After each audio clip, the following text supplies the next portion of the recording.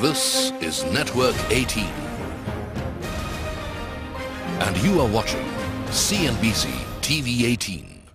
Driving innovation, delivering affordability, that is the mantra of this over 25-year-old company that started with 10,000 rupees.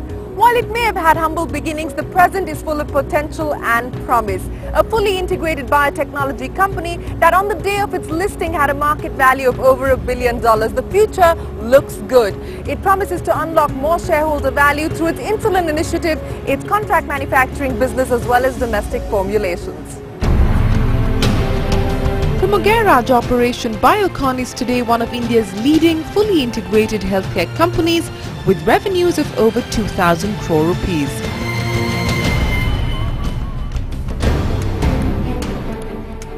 While Kiran Mazumdar-Shaw has spent the past 2 decades charting out her corporate destiny, she's also tried to make Biocon a vehicle for change. Being in the business of health gave Kiran a first-hand insight into the failings of India's healthcare system.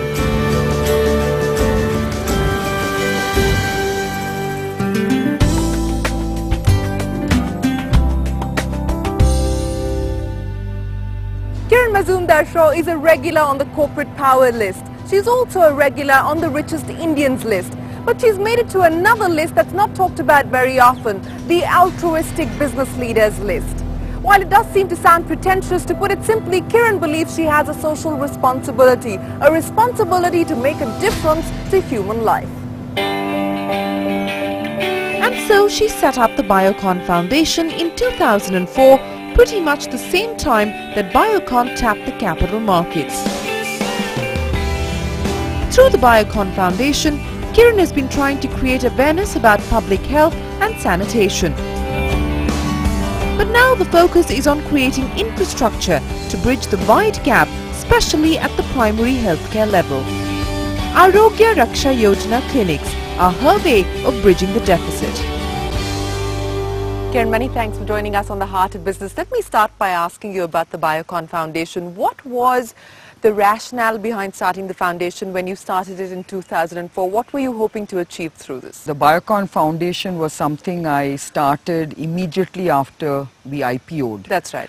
And, to me, I felt that having created wealth, it was very important for me to share this wealth with the community. Was there a clear roadmap? Was there a clear blueprint in terms of what you hope to achieve through the foundation? Well, there was a lot of thinking behind what we were going to do through this foundation. It is a foundation that I have created with my personal wealth, and then Biocon partners me in many programs that are relevant and which we feel as a company we should be supporting. So it's not an annual sort of, sum that goes in from Biocon towards the foundation? Well, we haven't really fixed on the kind of annual amount, except from my personal point of view. Sure. I know that I contribute almost 30% of my dividends to this foundation. So, when we conceptualized this whole foundation, I felt I had to look at some area where we could do something that was transformational. Right. And being in the healthcare sector, we felt that, healthcare is one big challenge for this country. How do you actually see corporate social responsibility? Do you think that, it is your responsibility to partner with the state to deliver on things like education, healthcare? Where the state fails, do you think it is your responsibility to pick up? The way I've looked at it is that, business is very mercenary and you've got to balance it with some missionary aspect. Okay. And to me, corporate social responsibility is really getting that balance right. That you've got to make sure that you invest in the community that supports your business. Right. I also believe that having a prosperous community also helps your business. So, it's inclusive growth in the best possible way. Well, you've been around with the Biocon Foundation for about 5 years now. I'm sure you've gone through a self-evaluation exercise in terms of just how effective the foundation has been. What have been the big lessons learned so far? I think whenever you partner with other organizations, it's very important to get complete alignment with the partner.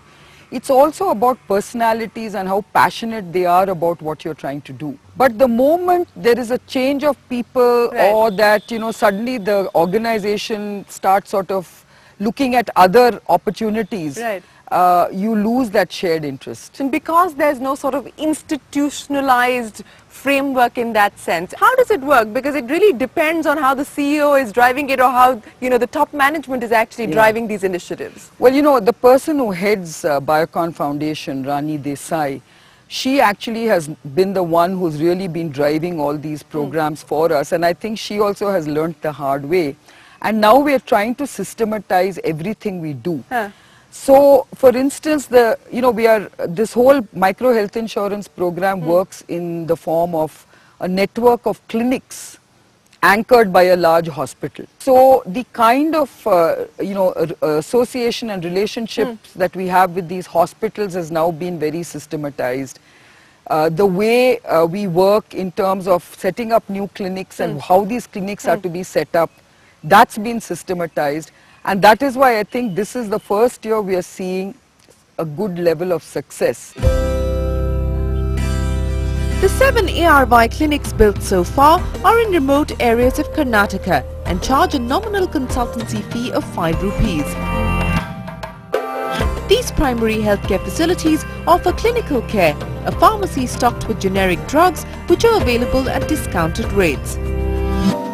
The Biocon Foundation has also set up a laboratory for basic diagnostic tests and mobile medical service facilities. Each clinic serves a population of 50,000 people living within a range of 10 kilometers. These clinics also support the Arogya Raksha Yojana micro health insurance program. Through the plan, a member can avail quality medical facilities for as little as 120 rupees per annum. Within 5 years of operation, the Arogya Raksha Yojana has already enrolled 100,000 members and facilitated more than 1,000 surgeries. With a 100% renewal rate in most villages, this insurance plan has touched the lives of almost 250,000 people so far. What was it like to get partners on board, ICICI Lombard for instance, to actually sell the idea of going and targeting below poverty line families and getting the scheme on the ground, and what has now been the challenge of scaling this up? Getting a partner was quite the easy part, because they also had some sort of a need to focus on rural healthcare. Okay. But at the same time, it was not a loss-making proposition as far as they were concerned. So they were in it for the money, although the amount of money involved was not huge. And we had a wonderful model, a wonderful experiment that they were willing to partake in. And then, of course, came the challenges of reaching out to the rural populations and getting them to buy into this concept of contributing to an insurance scheme. Because in their minds, it was easy for them to contribute 10 rupees a month. But it was tough for them to contribute 120 rupees at one time. And here the banks were not willing to kind of, bear the administrative cost of taking 10 rupees a month. And therefore we had to fix on that annual scheme. That's been a big challenge for us.